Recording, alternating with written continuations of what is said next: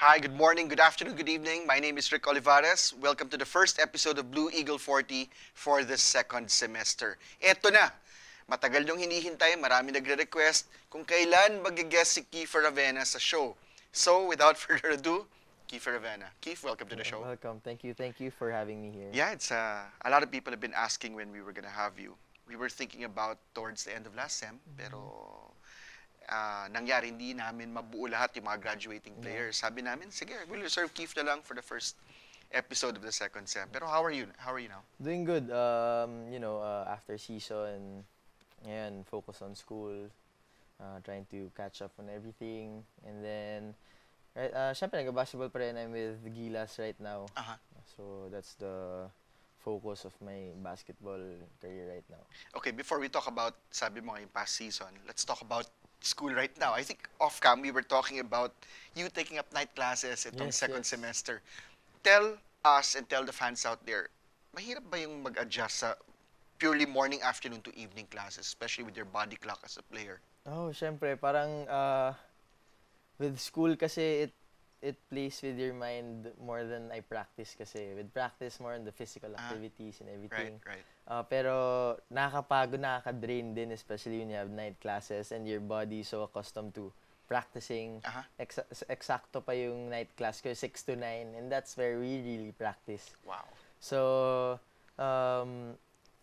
nakakapanibago kasi parang you just sit down there for 3 hours pero you learn pero you use your mind more than your body. That's right. And then yun lang, nakakapanibago lang kasi I've been practicing for at night for the past probably 6-7 years, day in day out, and then nasanay lang ako, ngayon lang ako nagkaroon ng night classes pero I'm having fun then with new classmates and everything. I'm taking up finance 103 Oh, that's interesting. Mm. Okay, my night you talked classes. about finance. In case Kiefer Ravena is not into sports, what would you be doing? Well, I'm in my Comtech management course ko. So, probably something into business. Business. Something that would really help me whenever I'm done with basketball or if I'm not playing basketball, and something that would really be good as a backup. I see you all over campus, no, not just for sports, but also within the college itself. What would be your most enjoyable subjects? Subjects, I like com actually. I Uh-huh. like com, and then I like my what do you call this? My marketing class as well. It's that type of classes na you can use. Not saying that I won't be able to use all the other subjects Of that I've course, been of learning, course. but those are the more or less real life subjects na I can apply when it comes to life. And they appeal to you Yeah, as well. yeah. That's right. Okay, Keith, I want to ask you, I've seen you play since your grade school days. I've never seen a season like the past one. Is this the most difficult season that you've had to endure as a basketball player? Well, yes, I think I believe na every basketball player has a year or a tournament that Yes, he yes. wants to forget. For me, it's just last year na it's the first time I lost past 5-6 years. And then it's so difficult for me. It's more difficult for me to accept that I wasn't able to give a championship to my seniors, to Ryan, to Frank, Poy, Wami. I wasn't able to give something that I was able to give Greg, Nico, Justin, and Oping and everyone else. So that's something na I think that's the most difficult for me to really digest, that I think I was a little unfair in my side, not being able to give 100% to the team, not being healthy to the team, and not being able to play at the start of the tournament. Pero, some things just really happen for a reason. Yes, And definitely. I think this is just a blessing for us na we have to know that hindi kami invincible natatalo din pala kami. So I think this is a big wake-up call for us to work on everything that we have to work on that we missed last season. Personally, Keith, did you have problems with your lift, with your A jumping? lot. A lot of people really didn't know what my ankle was doing. So I was just really hiding everything. But I guess hiding is also bad na tinatago mo lang lahat sa sarili mo. So my ankle wasn't. I wasn't really able to play 100% all throughout the season. Obviously, Yes, it was obvious. it affected a lot of aspects of my game. I wasn't able to be as explosive as I was the past 2 years. I wasn't able to jump as high as on my jump shot last year. I couldn't bend too much, that's why I was bad on my free throws because I was using all arms. And then the swelling is still there, every Wow, now. really? Yeah, it's still there up till now. Day in, day out, I treat it every day by day, but sometimes it will have days na masakit talaga siya, na sore siya and everything. Pero, Moro, the sports clinic in Moro really did their best to uh, make my recovery as fast as possible. Kasi yun nga, nung start ng tournament, okay sana kung we won like 3 games, 2 games. I could have just rested even longer. Pero I really wanted to be in the team already. Right. Well, no one can question you for your heart and your commitment. Nandun ka naman. The fact that you were not 100%, but you came out. That, well, personally, that's big for me. Because you could have just sat it out, but you came out and tried to do what you can for the team. But Keith, you talked about right now, there's still some swelling there. There's still some swelling. But are you Yes, on the I'm- road to recovery and all that? It's just the swelling. There's no pain. I think now Good. I'm 100% right now. I That's mean, nice to my hear. jumping is back. Conditioning is just close to 100%. But the ankle doesn't really bother me. I got over the mental aspect already as well. I think that's the most difficult part, knowing that you have an injury, you take care of the other leg as well. So, yun yung pinaka-importante sa akin, yung mental approach sa injury. I'm not thinking of it anymore. Okay. I just play lang talaga. Hindi ko na That's siya right. iniisip. So, yun. Keith, you mentioned earlier about na we're not as invincible as we like to think. This past season, obviously, Lasal ang nag-champion. Parang yung ibang teams excited na makalaban tayo nung nalaman lang injured ka. Parang they couldn't wait for their own brand of retribution against us. No? Having said that, do you feel that since it's a new team, new coach, talagang iba na yung panahon, we have to get back to that? Yung may gutom ba? May gutom na to No, get back to ngayon that level? siguro na sobrang gutom siguro. Especially me. Personally, I'm the one helping or trying to recruit as much as players as I can to help the team win. Right. So, ako, hindi ko nga ma-describe kung gaano ako gusto manalo next year. That's just my personal needs, or ako lang may gusto manalo. Pero I'm sure it's just not me. One last question about last season. The very final game of the second round, no, against UST. What was running through your mind in the final moments of that game? Then obviously we were out. You were not going to make the final four. If you can recall, ano naiisip mo nung oras mismo na yon? Nung may time pa syempre iniisip ko na, oy, kaya pa to, ganyan ba yan. Pero as lang, nag-final buzzer na, yun, parang it was just like a blur. Parang the season just went, yun, wala na. Tapos na, wala na tayong games. And then, it just hit me actually the day after na, uy, kailan yung schedule natin? Wala na pala. So, din lang yung aftershock sa akin. Pero, wala parang ganun talaga. Yes, you can't be on top all the Yeah, time, right? I mean, sometimes, mas masakit lang kasi siguro yun nga sabi nila, success is very dangerous nga. No? The higher you are, when you fall, mas masakit. So sobrang dami siguro nung 5 feet na yun, nakala natin nandun na tayo sa taas nung natalo, parang ang sakit talaga. So, pero, we're doing everything to get back on top, slowly but surely. Without a doubt naman. Yeah. What was the best advice your parents gave you post UAAP? Get healthy. That's the best advice that they gave me. I think that's the only advice they gave me. They never really gave me about losing. Okay lang yan, ganyan. I mean, they're athletes as well, so Yeah, of course. they know how to lose, they know how to win. Yes, But yes. most importantly, that's what they told me. You need to get healthy, time to rest, time to, focus on your ankle. That's right. Keith, okay, moving along. Most recently, Typhoon Yolanda, tinamaan tayo. One of the worst ever to hit our country. What were you I'm sure you were paying attention to what was going on in the Visayas. What were your thoughts about what was going on there? Mm, yeah, I couldn't bear watching the news actually after the first couple of days. Because I was hit by Yolanda. I'm from Iloilo. Mhm. I have a house in Concepcion where Yolanda hit the fifth landfall of Yolanda was in Concepcion. Wow, right. So concept and I have a house in Tambalisa Island, which is like 100 kilometers from Iloilo. Mhm. It's a 2-hour drive from Iloilo City to Concepcion. Right. It's a 2-hour drive and then like 20 to 30 minutes boat to Tambalisa. So I was affected.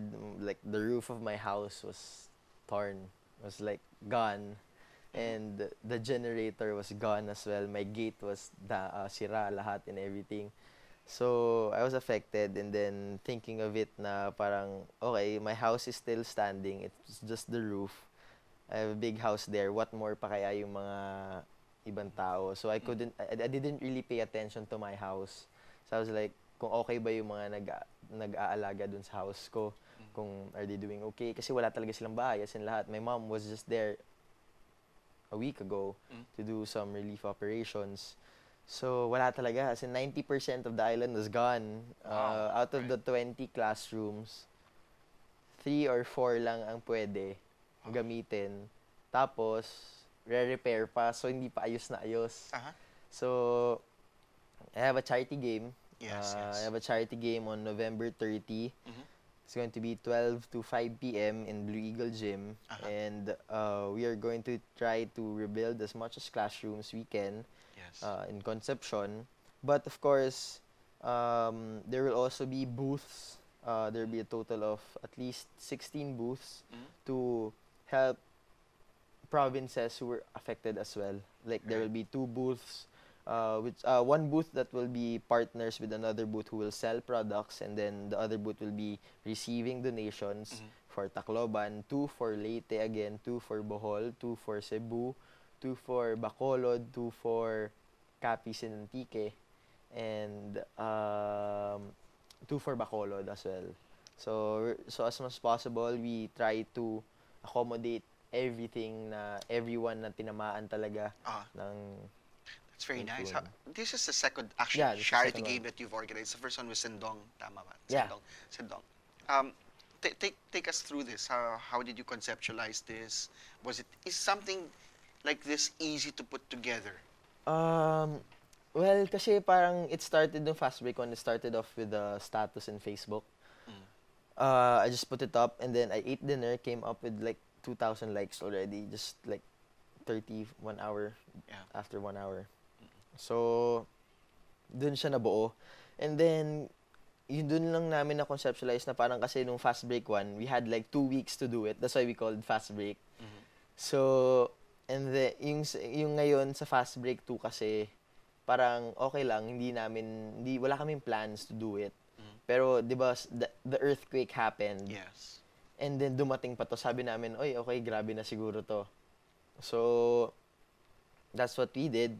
And doing it, uh, let's say, hindi siya mahirap kasi everyone wants to help talaga. Yes. So, the celebrities, the players, isang yaya mo lang, oy, para sa mga typhoon victims. I mean, they would really want to help, di ba? Right. And what more na hindi sila basketball pa. So, masaya talaga lahat. Okay, sino ang mga kasama mo mga manlalaro at mga artista kung meron man dito sa event Okay, na to? so it will be played in Duigo Gym with the celebrities that will be playing will be Gerald Anderson, Young JV, Jong Hilario, Mhm. Billy Crawford, Vong Navarro, Wow, nice. Arjo Ataide, Joe Vargas, Marco Alcaraz, Luis Alandi. Um, I'm still getting back to Derek Ramsey and Daniel Padilla. Mhm. But the players will play me, Von Pesamal, Chris Newsom, Nico Elorde, uh, Garva Laneta, Kevin Alas, Matt Ganuelas, Jake Pascual, who else? Baser Amer will be playing, 30 Ravena will be playing, Mhm. I really couldn't invite Wami Chongson kasi ang taas ng talent fee ni Wami. So, ang mahal ng talent fee ni Wami. Sabi ko, bro, for typhoon victims naman eh. So, sabi niya.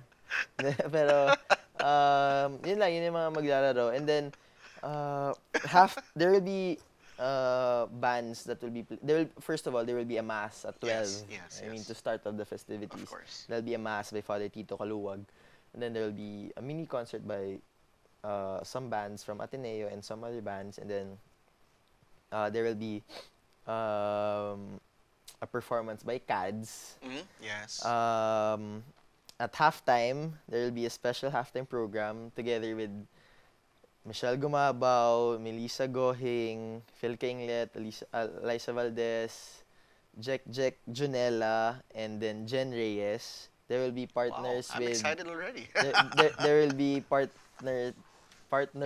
partners with 6 other basketball players to have a free throw contest. Wow, alright. And then I think I don't know with Ray. I think there will be an AVP presentation that will be a video made through the documentation of what happened to everything. And then me and Yes. Ray Parks will be playing the guitar with Janina Chan, Wow. who will sing a special number for the people and then for the Nice. video. So I hope that we're gonna practice pa. I think we have to practice 6 to 9 as well, me and Ray.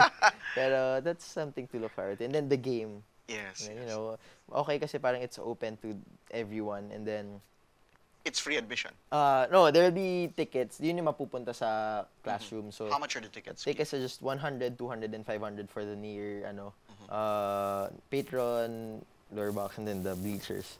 So, it's going to be open to everyone. Nice. There will be booths and everything. It's going to be like a mini party for everyone. And it's also like a celebration na tipong even though what happened was really devastating, but alam mo naman tayong mga Pilipino, ngingiti at ngingiti pa lang despite Yes. of everything, 'di ba? So that's something na we want to send to everyone. Despite what happened, we have a reason to smile. We have reasons to be happy, and especially it's Christmas time. We would want to give back to the people who were affected, something to make them happy naman, especially this Yuletide season. Will this charity thing, the whole event, be televised? No. I just wanted to keep it really. It will be on live streaming though. Okay. I just wanted it to be simple and everything, and it would be hard if to televise something. You know, you have to pick a station. You know, some players might not play because of conflict with Of stations. course, of So course. I didn't really want to dwell on that. So Yes. That's nice. yun na That's lang very na. nice. So, That's your folks will be, yeah, your mom will be back in time for that, right? Oh yeah, there will be. My mom will be working during everyone, my friends will be working. Okay. Everything for the fans. So yun, it will be very nice to see everyone there. I noticed that some of the people you mentioned who are involved are your Gilas teammates. Yes. Keith, second time mo to play in the SEA Games. Iba ba yung pag-defend ng gold medal kaysa yung lalaban ka for the first time sa gold medal? I think iba kasi parang this is pride at stake na parang okay, don't try to get our gold medal anymore. So don't even attempt to. So that's our motivation right now. Everyone's trying to beat us. Everyone's trying to catch up on Philippine basketball. And tayo naman, ayaw natin magpahabol. Gusto natin lumayo pa kasi nasa world na tayo, di ba? At Yes, least we're in the yes. worlds already. So, ayun yung ginagawa namin ngayon. We are trying to dominate Southeast Asia. Yes. To be, what to call this, to be back on the map of Asia. So, yun yung ginagawa namin. Keith, your first gold medal in the SEA Games was 2011. 20 years before that, your dad won his SEA Games. Oh, 10. Oh yeah, 20 years. 20 Yeah, years, yeah, di ba? yeah. I was up in the bleachers waving a huge Philippine flag. Donnie Chotic was the team captain then. Was there any advice by your dad before playing the SEA Games in 2011 with Sinag? We actually knew that we had a 20-year gap with the gold medal. Kailan ba to? Noon nanalo kami. Parang, kailan ba nag-ano si Papa? Parang, 91, astig. Parang 20 years. So, astig. Ganun na siya katanda. Parang, yun lang, parang it's something na, okay, I have something you also have, di ba? Mhm. Now I'm going to exceed it na. I have to. So, yun yung ginagawa niya. Okay, there are a few of you who are Yeah. playing again on the national Yeah. team. Ray, Garvo, Jake, Ray yata, di ba? Garbage and me. Okay, yes, and Yeah. yourself, no? Um, describe the feeling, the difference between the CNAG team and this team. Obviously, different coach, more new players, first time on the national team, like guys like Kevin Alas and the Mhm. others. No? It's fun. It's fun. It's fun to play actually with them, with those guys. Parang this the time that you just sit back on the bench, let them play. Kasi parang ayun, they're really good players. With Jericho Cruz, Sumang, Mhm. Bello, Ferrer, Parks, you can pinpoint everyone's an MVP candidate in the AP. So Mhm. um, it's just fun to really actually watch them play na parang, uy, kalaban ko yan Tapos on the dati. same team pa eh, Same no? team pa. Parang, ay, salamat. Kampi ko sila. So, it's just an experience for me also. Try to get better every time. Some people say that it's difficult when you have a team of stars. Mm-hmm. But we've seen that it's not the case in all, di ba? Like if you look at the dream team, walang problema sa chemistry. Yeah. With this team, Uh, how fun is it passing the ball to guys like Roy oo Sumang, nga eh. you know? Parang minsan nga ngayon pa kami nagkakahiyaan kasi parang, Uh, uy, sino bang titira sa atin? Ganyan, uh, ganyan. Kasi ako ang theory ko lang dyan kasi parang it's really different when you're in a team that's fighting for your country. mhm. You know, that's despite sabihin natin examples natin, soldiers natin, mga Yes, sundalo. yes. Parang iisa lang naman goal nila eh. Hindi naman yung tipong mabigyan sila ng Medal of Honor at the end of the mission. Tatay nila, i-defend yung bansa natin. So Yes, kami, yes. ganun din na kami. Parang, no matter what, no matter who gets all the accolades, no matter who gets all the awards, as long as we get the gold medal, that's something that we can use, that, we can tell to everyone na I serve my country well for 3 months of practicing and, tournament. So, yun lang. Keith, you saw obviously the Gilas Pilipinas team in the recent FIBA Asia, where we re-established ourselves as a regional power. You talked about also dominating Southeast Asia. How do you feel about Philippine basketball at this point, having seen FIBA, you being a national player as well? It's definitely back. Well, it never really went away. True. That's one thing na misconception ng tao na wala tayo sa mapa ng basketball sa Asia. You were just sometimes unfortunate, started probably with 2002, the Busan Asian Games, and then just, mislaps lang na tipong natatalo lang naman tayo sa dulo eh. Oh, Parang sa we dulo would lang. fight with Uh-huh. Korea, Iran, China. We would always be fourth place besides the three. So we could also see Chinese Taipei rising up to everything. So ngayon, parang yun yung nakikita ko, parang it never really went away. Probably, yun nga, parang kami sa UAP, may rain ka lang na tipong ganyan, na may time ka lang na ikaw Yes. lang talaga eh. Probably China was there, Iran was there. It's time for the Philippines, and I believe so that we can do it as well. With all the players that we have, all the upcoming players that we have. It's just time na lang siguro where eventually we'll be on top, and then we will get noticed by the whole world that Philippines is a team na you'll have to fight for, na hindi lang ibibigay sa yung laro. Okay, for the benefit of the fans out there, tell them when this Gilas team will be leaving for Myanmar and when you guys will be back. We will be leaving on December 4. Mhm. 4 or 5.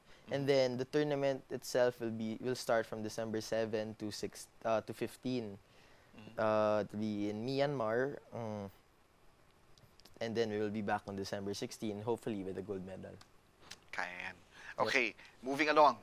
Malapit na tayo. We're approaching the end of our show. Yesterday was the opening of the 39th season of the Philippine Basketball Association. A number of your former teammates have moved on to the pros. How do you feel about seeing all these guys drafted? Not just drafted, but even one of them going as number one, diba? Like Greg Slaughter. How do you feel about seeing all your teammates there? It's very, actually very happy for them. Very excited pa nga eh. Knowing that, I played with that guy, Greg, three of them in the first round. Greg, Justin. Justin, and Ryan. Yeah. And then Nico and Poy and then Oping got Yeah. drafted latter rounds. Uh-huh. So very happy ako sa nila. Parang it's that sense of fulfillment for them na naiisip ko na gano'n kaya kasaya to, lalo na sila Poy, sila Uping, na all their hard work paid off, na getting drafted pa lang is something na isipin mo yun, out of the 84, 85 Yeah. candidates, you got into the big league. So, yun lang yung fulfillment sa kanila na alam ko na sobrang saya nila. Syempre, as a former teammate of them, masaya din. Kasi parang, yun nga, andun na sila. And then, syempre, hindi lang naman yung makakampi ko yung mga na-draft, mga kalaban ko din, na-draft. Sila Syempre. Jeric, for the Jerics, Fortuna Inteng, L.A. Revilla was drafted. Yes. So, very happy din ako for them knowing that nandun na din sila sa, yun, inaantay na. Ito naman yung lahat inaasam-asam ng mga tao, ng mga Totoo basketball player mapunta sa PBA, di ba? Yun nga, may nagsabi lang sa akin kasi ang taas talaga nung hinihingi ng Wami Chongson sa kontrata niya. Hindi pa na-draft, nagpapakontrata na. Sabi ko, grabe naman to si Wami. Wala pang draft, nagpapanegotiate ng contract. Kaya, wala daw umuoo. Dapat wala. yung Kiefer Ravena kunin niyang ahente. Sabi ko, wala talaga to si Wami. Alam mo, Keith, nung isang araw, nag-attend ako ng practice ng Global Port. No? Sabi ni Justin, sabi niya, sir, maniwala ka, barkada ko ngayon. Sila RR, sila Elia. Oo, sabi, sila. Kasama sila Oo, dun. sila raw magkakasama raw eh. Parang one big group daw. They're the ones going together in and out. Kasi syempre nahiharap sa mga veterans, no? Pero, having said that, it's like even with the Gilas team, di ba? Pag once the UAP ends, you're all friends naman, di ba? Yeah. That's So, something na di rin nakikita ng tao. Sa court lang naman kayo magkakalaban. Tsaka minsan yung fans lang naman mainit eh. Oh, actually. Okay. Alright. Keith, okay, dun sa, looking at the PBA, having seen you through the years, I would always see you even during PBA games watching. Is it something, as a kid, did you see your dad play? Kahit sa, Yes. you saw him play, di ba? What were you feeling back then as a young kid, seeing your dad play and all that? Well, Lalo ka ba na-inspire? actually, ever since kasi talaga gusto ko na mag-basketball. So, I really didn't have I didn't have any choice but to play kasi gusto ko rin talaga siya. Hindi naman ako pinipilit, hindi naman ako fina-force maglaro. Pinilit ko talaga na na hindi magkaroon ng choice kundi maglaro. Kasi para maka-focus talaga ako sa basketball. So, eventually my time will come na tipong yung napapanood ko yung dad ko naglalaro siya doon. Siyempre, makikita ko, uy, galing nun, nagagawa niya pala yun. So, napapattern ko yung game ko sa kanya before. So, Well, just to tell you, Keith, no?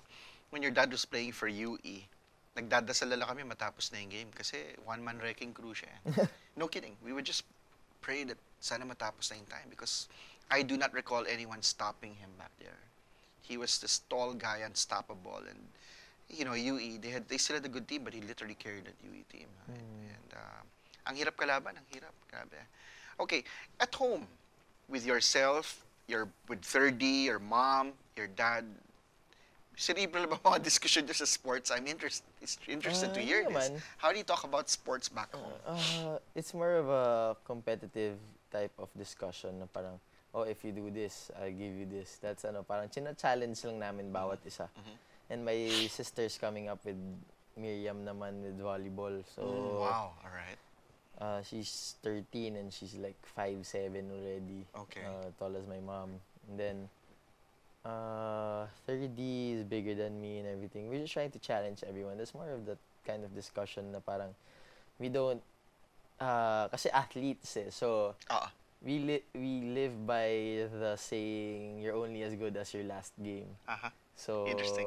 Competitive talaga. sobrang competitive talaga. Tipong, pag humirit ka na, ako nga, nung ganito, 30 points ako eh. Tapos na yun lang sasabihin sa'yo. Ganun lang. Tapos na yun. Kahapon, ilan points ka? 12. Wala. O wala, ganun talaga. Parang ganun kami sa bahay.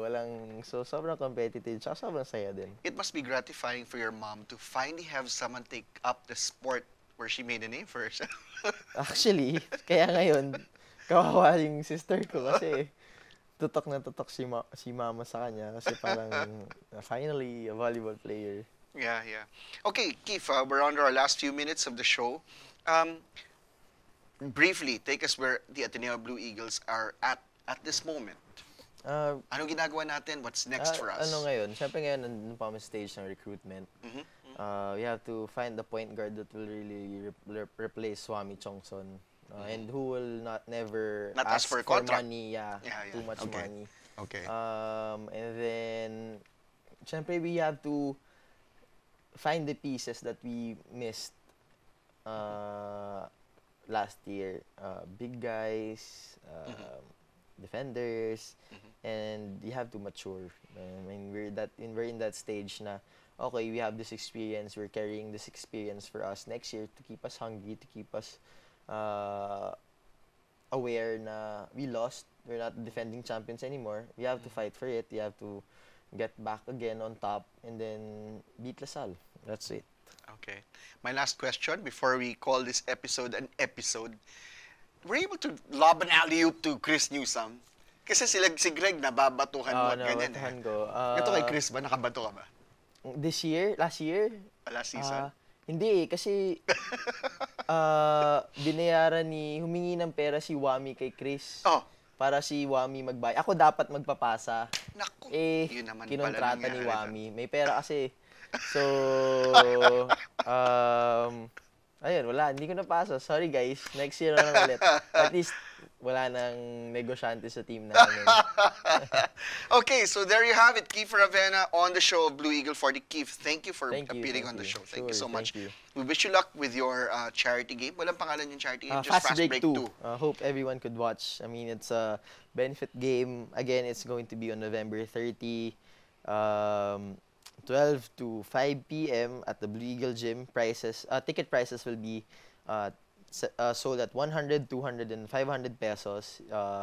Updates will be on my Twitter. You can get your tickets at Titan Katipunan. Well, not yet, but there will be tickets sold in Titan Katipunan and in school, and we'll just follow up on the places that you can buy your tickets. So hope to see you guys there. So there you have it, Kiefer Ravena for Blue Eagle 40. My name is Rick Olivares. Thank you for watching. In our next episode, we will have the judo and badminton teams of Ateneo. So thank you for watching. One big fight.